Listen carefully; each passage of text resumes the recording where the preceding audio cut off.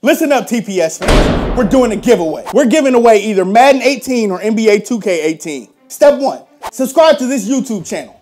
Step 2, this video needs 5,000 likes. Once we reach 5,000 likes, we give away a copy of Madden 18 or NBA 2K18. Before we give away the game, you need to comment because we'll pick a random winner from the comments. The winners will be announced on the TPS Facebook, Twitter, and Instagram social media pages, so follow there as well. Good luck, TPSers.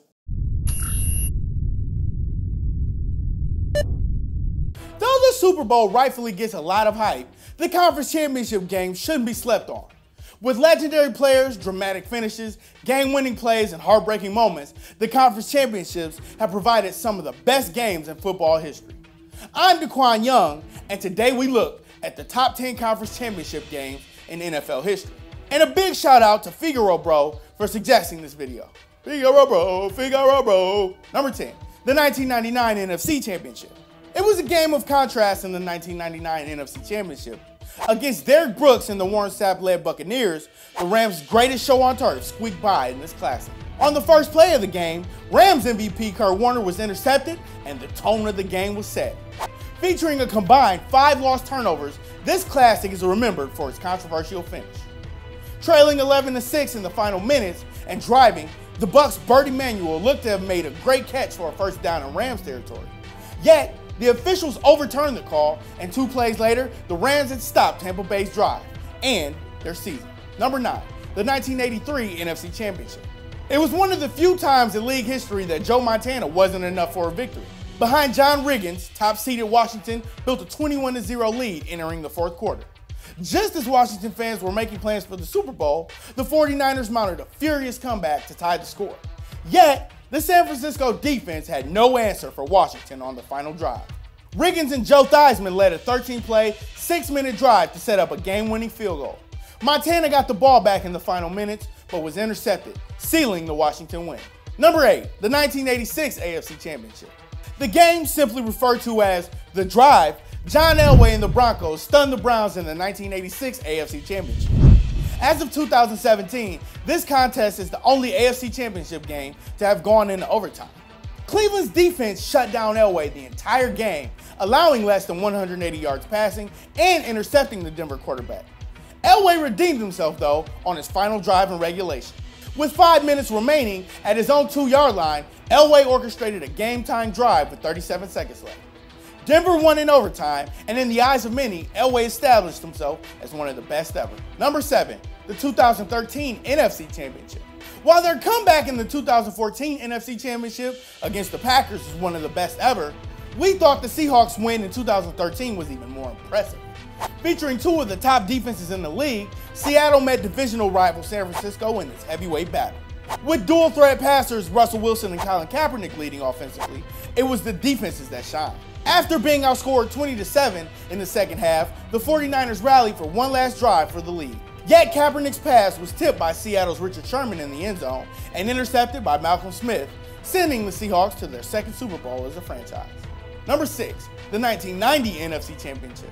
It was supposed to be a culmination for the San Francisco 49ers, who were trying to become the first team since Lombardi's Packers to three-peat.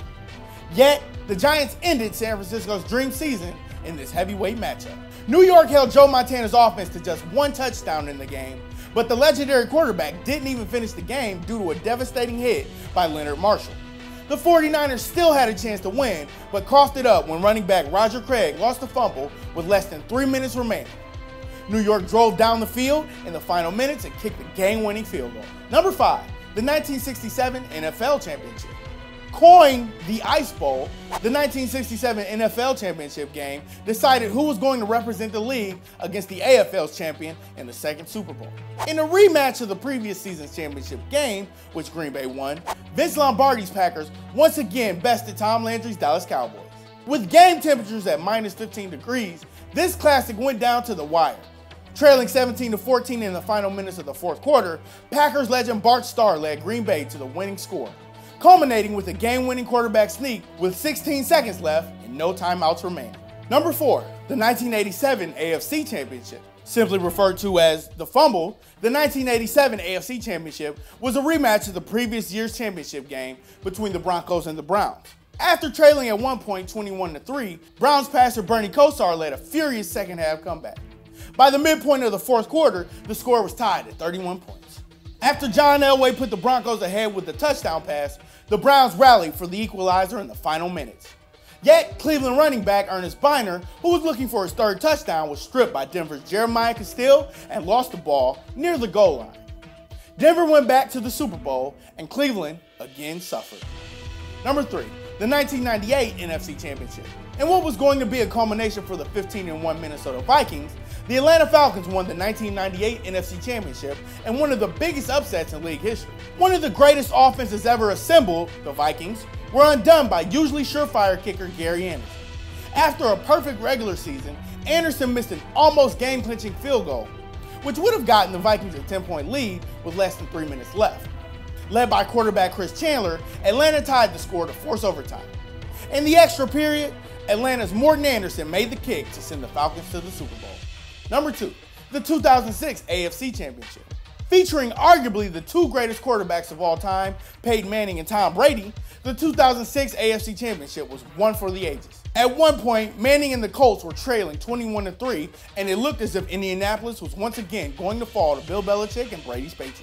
Yet, Manning led an improbable second-half comeback to beat New England. It was the first time Manning's Colts had beaten the Pats in 6 attempts. The Colts went on to defeat the Chicago Bears in Super Bowl 41 for their first championship since 1970. Number 1, the 1981 NFC Championship. The game referred to as The Catch, the 1981 NFC Championship game was one of the best games in football history. A changing of the guard, the game featured Tom Landry's Cowboys trying to make another run to the Super Bowl against the upstart 49ers led by Bill Walsh and Joe Montana. Trailing 27-21 with less than 5 minutes remaining, overcoming 3 interceptions, Montana led San Francisco on an 83-yard drive, which culminated in the game-winning touchdown pass to Dwight Clark. The 49ers went on to begin their 80s dynasty, and the legendary Landry never returned to the NFC Championship game. Do you think there was a conference championship game we should have included in our rankings? Join us in the comments below. If you liked this video and learned a thing or two, clicking the like button helps us out a ton and we truly appreciate it. If this is your first time coming around to Total Pro Sports though, subscribing is a great idea because we put out videos like this every single day. But as always, thanks for watching and we'll see you guys next time.